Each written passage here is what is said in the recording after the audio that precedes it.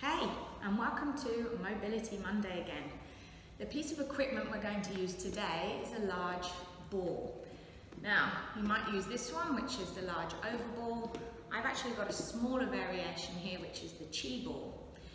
We're going to be using these like the small, firmer balls to do fascial release and tissue stimulation.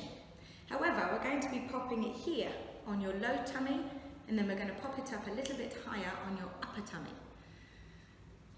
For the best results for this training, you want to have the ball in contact with the skin so that the ball can pick up the surface of the skin and glide it forwards and backwards.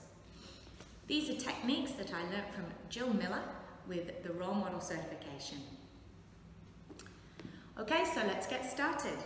You want to have a pre-test first of all. So what is my back extension like? So maybe lying on your tummy, just pushing up and having a feel. What does my motion feel like in the body? What does my back feel like? What is the ease of movement? Then we're going to grab the ball. It can be as inflated as you want. The firmer it is, the harder it's going to be on your body, and it might be a little bit confronting with it pushing in your tummy, so you might want to deflate. You're then going to reveal your skin, and we're going to pop the ball here below our belly button, and we're just going to rest. So initially we're just resting here on the ball, allowing the ball to sink up into your tummy. Once you've melted here, we're going to travel from side to side, letting the ball just shear your skin over from side to side. Now, resting in this area, you might feel a very strong heartbeat or a pulse. This is your abdominal aorta. It doesn't matter if you lean on it, but if you're uncomfortable and you don't like it, then you can just move off a little bit so you don't feel the pulse. Once we've done side to side, we're going to come forwards and back. So we're rolling, navel, down to our pubic bone, maybe a little bit higher.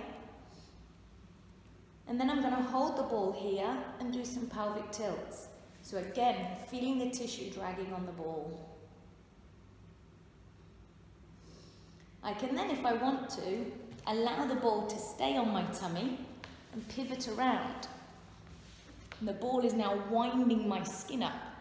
And then I'm going to stay here and I'm going to do some pelvic tilts again. Or now my skin's wound up, I might come from side to side. This is also a great technique for improving digestion if your tummy's not feeling great or you're feeling a little bit bloated before class. Once I've completed this, I will do the same sequence up a little bit higher. So just up here at the base of my rib cage, or where my ribs come in and join in that V shape. Holding it, rolling up and down, side to side.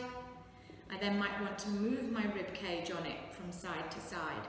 So I'll hold the ball there and move. And then I can pivot again with my body and do some more movements.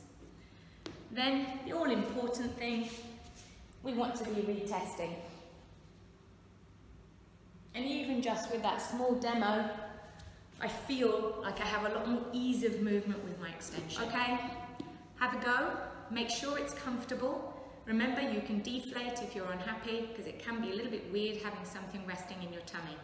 But it's great to enhance back extensions, leg extensions behind you, and also helping with digestion and breathing. It's a winner. Cheers, Jill.